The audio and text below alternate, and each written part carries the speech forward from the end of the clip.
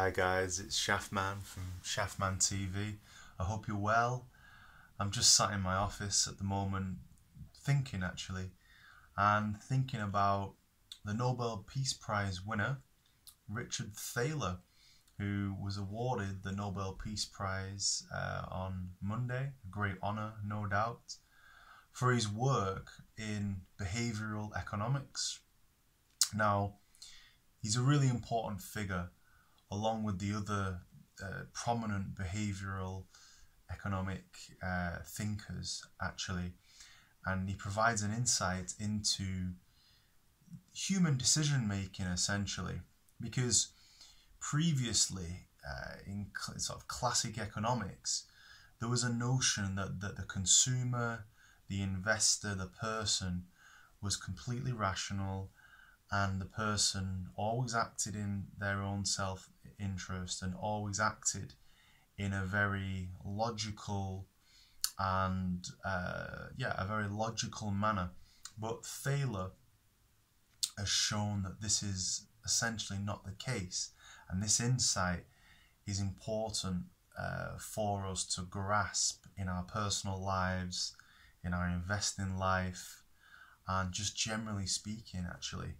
So he's got a number of theories, actually, and one of them is the nudge theory, and it's a theory that people often choose the easier option as opposed to the wise option. And he's been working with some governmental organisations to try and assist with fixing diet and certain habits, and he's carried out quite a bit of research in this area. One of the famous ones related to a supermarket where, by placing healthier items at eye level, it encouraged people to actually pick up healthier items and to buy healthier items, or to put, say, a healthy salad cart at the start of a supermarket, as opposed to at the end of the supermarket. It encourages people to do so and to buy healthy food. Another example is in the UK at the moment, you have to opt in to have your organs used for medical research, and obviously many people, can die unexpectedly and their organs are not used. In Spain, the system is the opposite. You have to opt out and say that you don't want your organs to be used for medical research, and as a result, Spain is a world leader in sort of organs and that side of medicine, because most people are kind of indifferent to this. So the lesson here is that there is a lot to be said for life being frictionless for people and to make things convenient, because essentially people will take the easy option. They're not always going to take the wise option, because obviously, the behavioural economic guys, list a number of factors like obesity. If people took the wise option, then, there wouldn't be prevalent obesity. So the nudge theory is really important. Like, can we change our habit, and can we nudge people through sort of convenience to make better choices, to make choices in our long-term interest? Okay, so pretty fascinating stuff.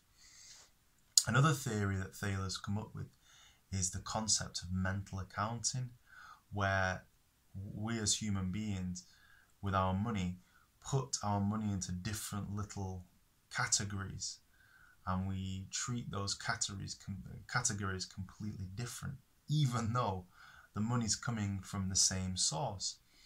And this research, I think, has been exploited somewhat by credit card companies, which show that people spend a lot more on a credit card than they do when they have to pay cash. And this is due to, as I say, Thaler's theory of mental accounting, because inside of your mind, a credit card doesn't really feel like cash. It doesn't feel real. So, you can buy an extra beer or coffee, or you can buy that dress that you want, because it doesn't really feel real. And that insight has been probably very lucrative to online payment companies and credit card companies and the such like. So very interesting actually to understand the psychology behind that. Another theory that Thaler has come up with, and I think this was in conjunction with Daniel Kahneman, is something called the endowment effect. And it's where people place a higher value on something that they already own. So basically, the value of a product shouldn't really depend upon ownership. But they carried out an experiment where they gave half of the subjects in this experiment a cup, and then half of them didn't have a cup. And then they asked each member of the experiment to value the cup. And the people who had a cup valued the cup double the value than people that didn't have a cup. And this is really important actually in investing or in life, that we place a huge value on the things that we already own, because technically we are somewhat in a vacuum. And what this data shows is that we shouldn't cling on to material goods, we shouldn't cling on to things, because we're placing a much higher value on, say, those stocks that we've fallen in love with and that we think are amazing, when really maybe we're completely misguided. But it's the endowment effect can affect people's lives in many different ways, but it's really fascinating actually, the actual information.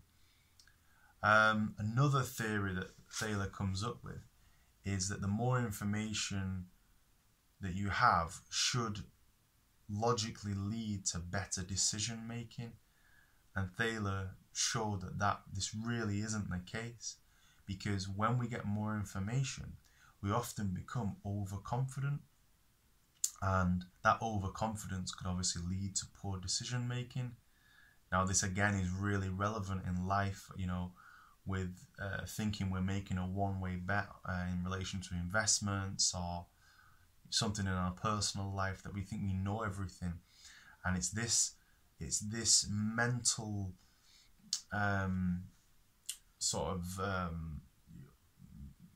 mental affliction, I can't find a better word for it, that makes us extraordinarily overconfident. And that really is the start of when probably a lot of problems happen for us, because we think it's a one-way bet, we think we can't lose, we think we're not going to fail, and we think we know everything, and it's very difficult to know everything.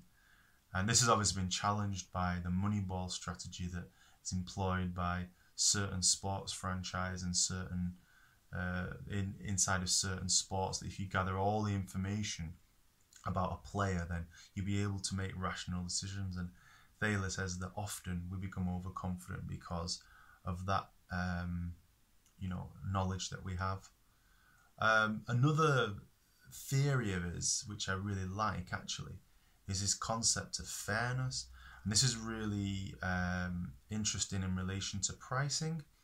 Now, basically, we don't really know what the value of the goods that we buy are. We don't really know how much a coffee should really be. We know what the cost price of a coffee is. It's about 5 cents, 5 pence. But we don't really know how much a coffee should be.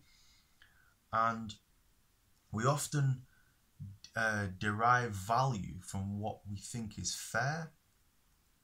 Now that's absolutely fine, but then the question is, are the company that we're buying from, are they advertising in such a way to convince us that a certain price is fair? So an experiment was done in relation to this, where umbrellas were being sold for say $5, and when it started to rain, the price of the umbrellas went to $6, and subjects thought that was very unfair, and because they thought that you know, there wasn't, you know, like it didn't make sense or you know, it wasn't logical. But technically speaking, the utility of an umbrella when it's sunny is a lot lower than when it's raining. But participants didn't feel like such a price hike of 20% was fair. So this is something which is important, I think, for advertisers and in business generally, and with pricing, because if you get the pricing right of a product, then, you know, it is a massive deal. You know, it's a massive issue for a large company. So say if you look at the price of razor blades and razors, Gillette razors, if you go and look in the supermarket, they can be, you know, like £15, £20 to buy the razor, to buy the actual razor and then buy the blades as well. So who decides whether that's fair or not? But Gillette somehow have managed to convince consumers that that's a fair price, you know. But really, you and I know that a razor probably made in China and probably costs 10 cents to make.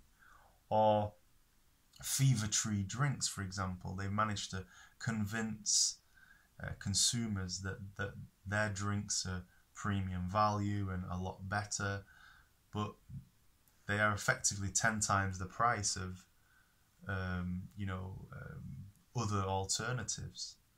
But that's because consumers think that that's a fair price. But there's no doubt that the cost of production of tonic or ginger beer, whatever Fever Tree produce, is the same unit cost as, say, the supermarket's own brand.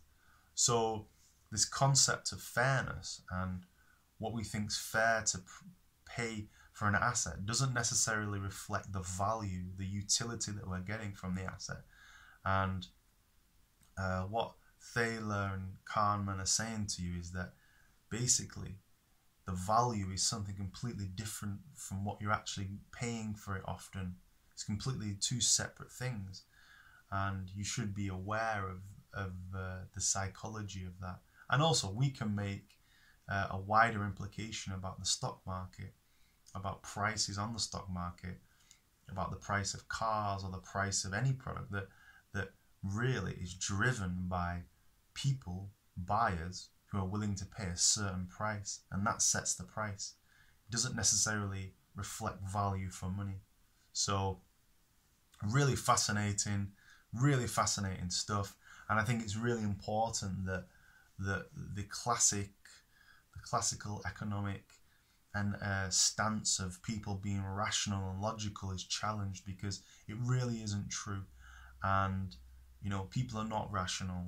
People are highly irrational, and there's much evidence to actually prove that. And it's good to be self-aware and to understand areas of your life and my life where we're irrational and where we maybe think we have a logical position, but we're really very biased. We're really very dogmatic.